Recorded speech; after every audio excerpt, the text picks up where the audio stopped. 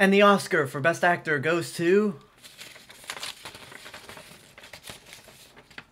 Daniel Day-Lewis.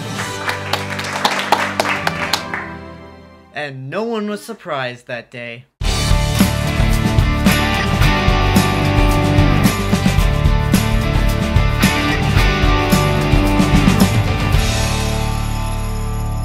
That's basically all you need to know going into Lincoln. So Lincoln is basically about Abraham Lincoln, our 16th president of the United States, trying to pass the 13th Amendment, which would not only abolish slavery in the South, but also end the Civil War going on at the time. Now, I should probably mention that last year, Steven Spielberg made War Horse, which I didn't like. I thought it was just too schlocky, too overdramatic. Really didn't care for anything. So I mean, I didn't give up on Spielberg yet. I mean, with a career like Jaws, Raiders of the Lost Ark, E.T., how can you give up on this guy? But whatever the case, I was a little hesitant about Lincoln, and sure enough, it was really, really good.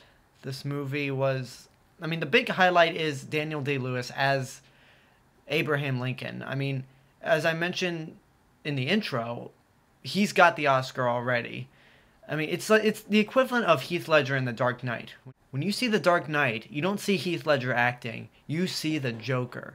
In this movie, you don't see Daniel Day-Lewis acting. You see our 16th president of the United States right in front of us as if they dug him up from the grave and pulled a Frankenstein and brought him back to life with electricity. Every other actor in the movie is good also. Joseph Gordon-Levitt, who apparently has to be in everything this year, is really good as Robert Lincoln, Abe Lincoln's son. Sally Field is good as the Mrs. And even though I see Tommy Lee Jones playing Tommy Lee Jones in every movie Tommy Lee Jones is in, why try saying that 3 times fast?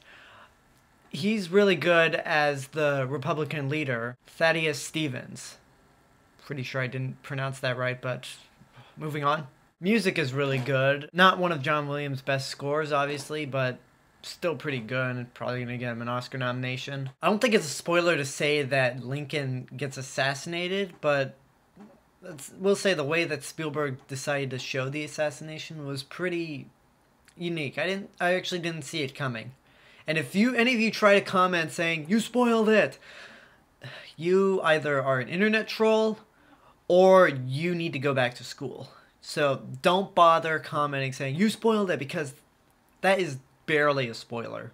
The only bad thing I can really say about the movie is that, and it's more of a nitpick than anything, it's that the opening scene is a war scene where Union and Confederate soldiers are fighting each other, and it just looks so poorly choreographed. Like, there's some guys dying like, I mean, it's just like, wow.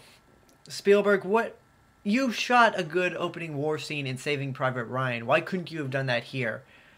But I'm going to give Spielberg a pass because once Daniel Day-Lewis comes on the screen, and as the movie continues to go along, you forget that scene even exists. So that's about it. Other than that, it's this year's definitive Oscar movie. Daniel Day-Lewis has already gotten the Oscar. The Academy just might as well mail it to his house. And it might win Best Picture. I know the movie came out a few months ago, but I think it's still playing in theaters because it is award season. So if you can, I suggest you get off your ass and go see it right now.